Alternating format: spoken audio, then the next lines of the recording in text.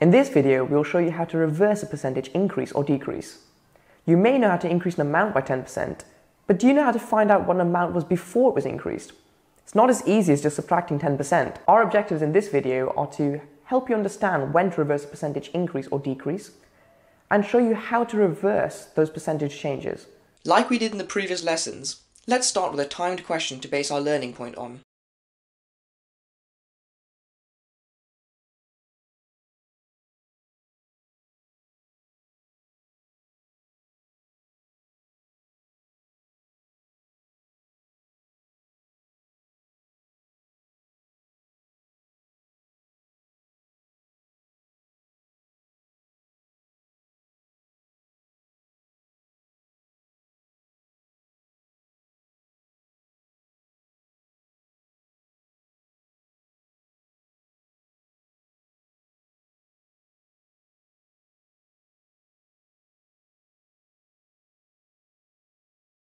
Question 1.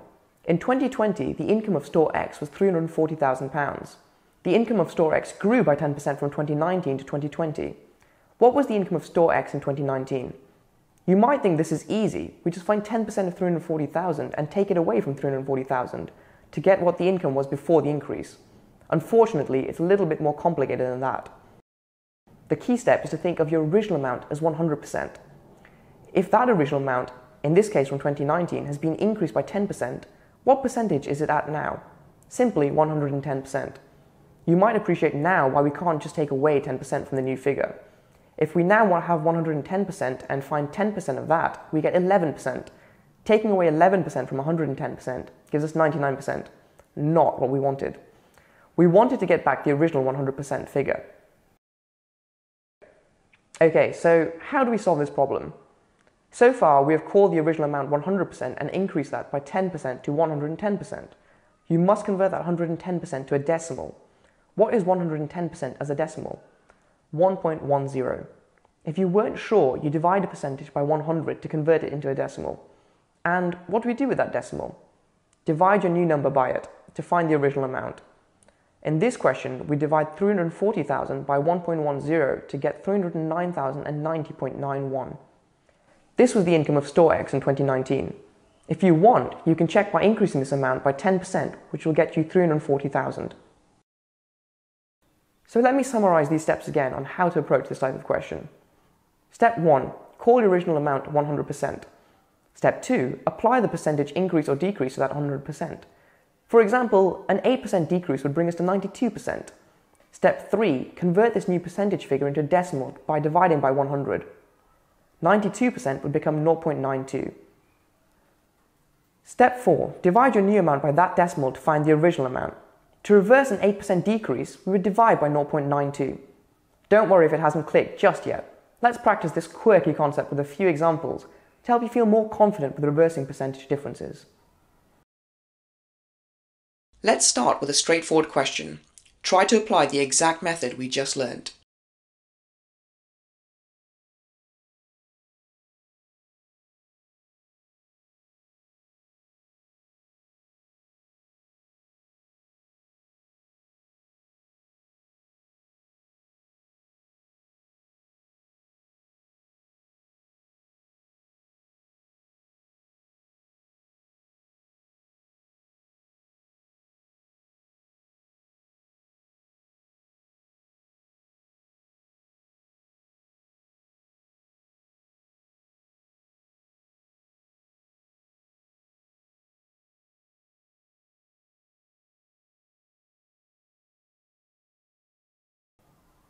Question 2.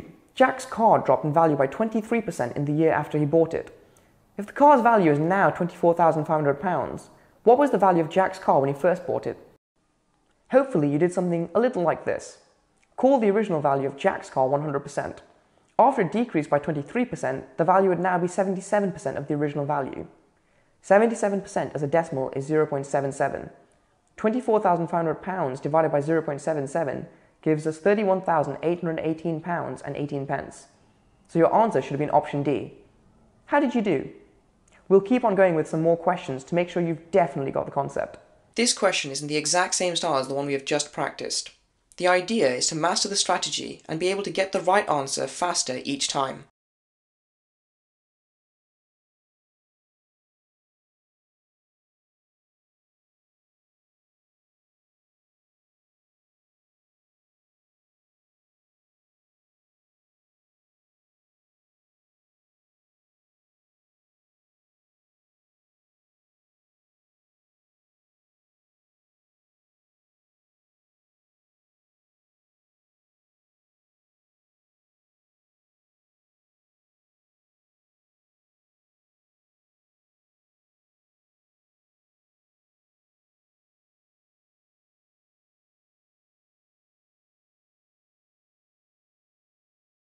Question 3. Rima purchased a bond in 2018 with a fixed annual growth rate of 6%.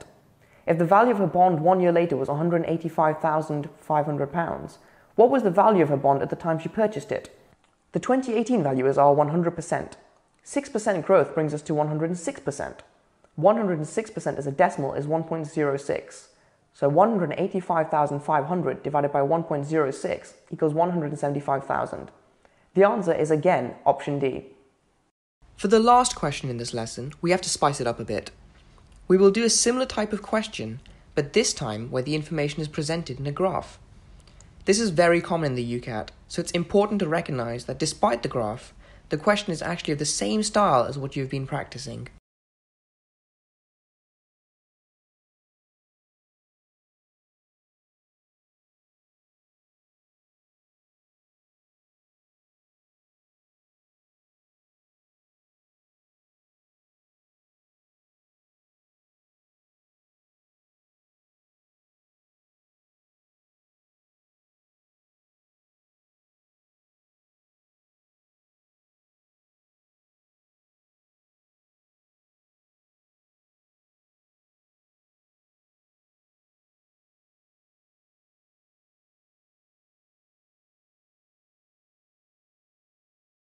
Question 4. The profits in 2016 for stall B represent a 31.5% decrease on the profits of that stall in 2015. What were the profits for stall B in 2015 to the nearest £100? I hope you didn't find the chart too intimidating. The figures for 2015 would be our original 100%. This has fallen by 31.5%. 100 minus 31.5 equals 68.5. Look at the chart to find the profits in 2016 for stall B. The number on the blue bar is 0.9. From the title of the chart, we know that this means £0.9 thousand, better known as £900. This is 68.5% of the profits in 2015. As a decimal, 68.5% is 0.685. £900 divided by 0.685 gives us £1,314, which rounds up to 1,300, making D the correct answer. We have seen the different ways in which you will be asked to reverse percentage increase or decrease. We hope you now feel confident in this method we've given. At first, it may take you 30 seconds to work everything out, but with time, this really can be reduced to 10 seconds or less, and saves you lots of time in the quantitative reasoning subtest. So, get practicing and good luck. That concludes another UCAT lesson. If you like the strategies and content we're developing and want to see more free content, please leave us a like and don't forget to subscribe. If you have any UCAT questions, leave us a comment below and we'll help you sort it out and get your preparation up to speed.